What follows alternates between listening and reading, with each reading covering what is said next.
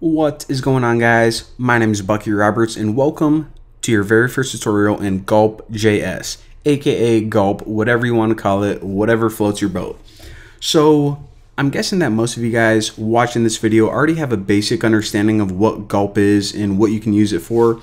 But for those of you guys who, I don't know, maybe you're in school and your teacher is like, hey, learn Gulp. Or maybe you had a job and your boss just expected you to know Gulp and you didn't really understand it yet. I'll give you guys a real brief overview of what it is.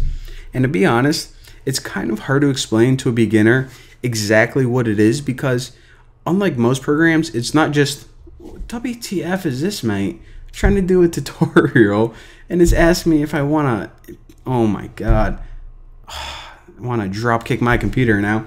All right. So like I was saying, it's kind of hard to explain what Gulp is because it's not just one tool. It doesn't just do one thing. Gulp is kind of like a Swiss Army knife for web developers. So you can use it to do a bunch of different things, and I'll give you guys a few examples. So say that you were writing some SCSS or LESS or SAS and you needed to convert it to plain old CSS.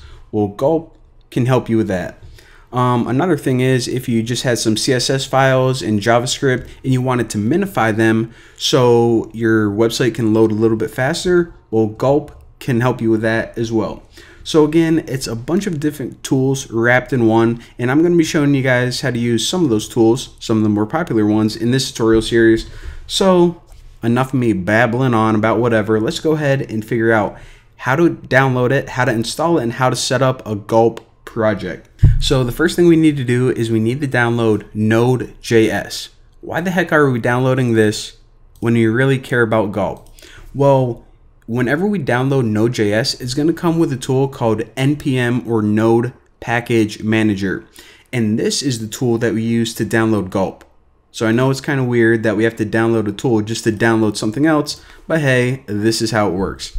Now, if you guys are unfamiliar with Node.js, I'm guessing that most of you already know what it is, but if you guys don't really know what it is or you want a more detailed explanation of how to download and set it up, then I actually made a whole other Node.js tutorial series, but for right now, let me just skim through it real quick. So you go to this website and you click downloads, and of course, you just choose Windows or Mac, whatever you're using, and go ahead, and the installers are incredibly simple. Just keep all of the default settings and click next, next, next. You're probably going to have to agree to something and you're going to have Node.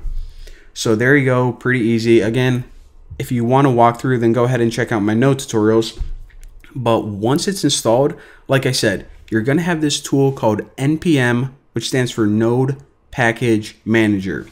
Now, all this tool is, it's actually kind of, you can do a lot of stuff with it, but just think of it as a tool that lets you download stuff from the internet. I know that's a really simplified explanation, but just think of it like that for now. So how do we use this tool? Well, if you're using Windows, then go ahead and type in PowerShell. And whenever you see this right here, Windows PowerShell, then go ahead and right click and hit Run as Administrator. So I'm going to hit yes. And the reason that you need to run as administrator is because we're going to pretty much download files for the system. So we need administrator privileges. Now, you also want to open up a terminal if you're using a Mac. And the only difference from here on out between Mac and Windows is if you're using a Mac, you need to type the word sudo, which gives you administrator privileges before every command. So again, Windows doesn't have a sudo. It just has run as administrator, but whenever you're using a Mac, you just type sudo before each command, and it basically means run this as a super user or an administrator. And another thing that I'm going to recommend before we actually install Gulp is go ahead and remove any old Gulp versions that you may have installed on your computer. So in order to do this, just type npm rm, which means remove Gulp -g. So all this says is Node Package Manager, which is that tool that we just downloaded, go ahead and remove Gulp. Now again, I'm almost certain that you guys probably don't even have Gulp installed, but if you accidentally installed it, maybe you're playing around with it a few months before, then just go ahead and remove the old version of it. And this -g means remove it everywhere on our computer. So I'm going to go ahead and hit enter. and it's going to say warning, uninstall, not installed. And this is fine. This just means, hey, you don't even have it installed already and you're trying to uninstall it. It doesn't hurt anything. So just go ahead and run that command anyways.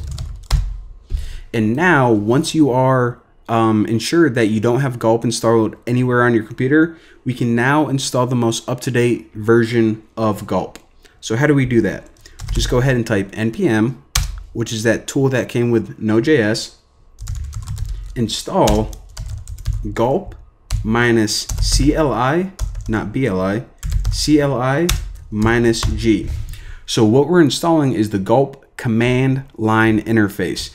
And again, this is just a tool that allows you to run Gulp commands from anywhere on your computer. So with the command line, we can go ahead and use the Gulp tool, and this minus G just means globally. So we want to be able to use this tool anywhere on our entire computer. We don't have to be inside a specific directory or anything like that. So go ahead and hit enter. And dun dun dun dun dun. All right, mate, look at that. So now Gulp is installed and we can go ahead and use Gulp commands from anywhere on our computer. And in the next video, I'm going to show you guys how to set up a web project using Gulp.